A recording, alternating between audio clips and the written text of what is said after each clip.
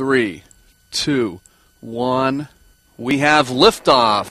It's the end of an era as the Air Force's final Delta II mission lifts off from Launch Complex 17A at Cape Canaveral Air Force Station, Florida, carrying the nation's final GPS-2RM, the last spacecraft in the current generation of Global Positioning System satellites.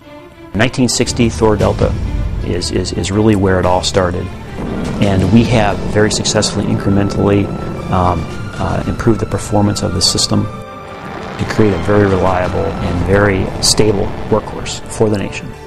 Delta II was specifically designed to boost Navstar GPS spacecraft into orbit. Challenger now heading downrange. Following the Challenger disaster of 1986 as an alternative to launching aboard the space shuttle.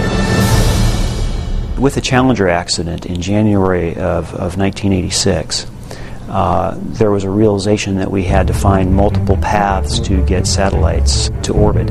Now, after 20 years and more than 50 launches for the U.S. military, the venerable launch platform caps off a near-perfect record of military and civil launches, including NASA missions to Mars.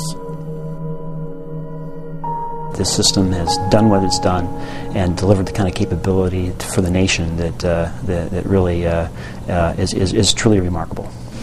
GPS-2R21 is the last in a series of 8 modernized GPS-2RM satellites.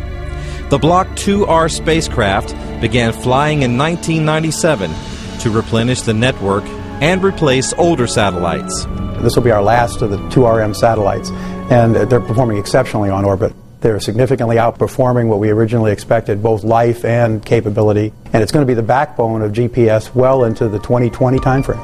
The satellites are modernized to deliver increased signal power to ground receivers and provide improvements such as greater accuracy, tougher resistance to interference and jamming, and enhanced performance for civil and military users.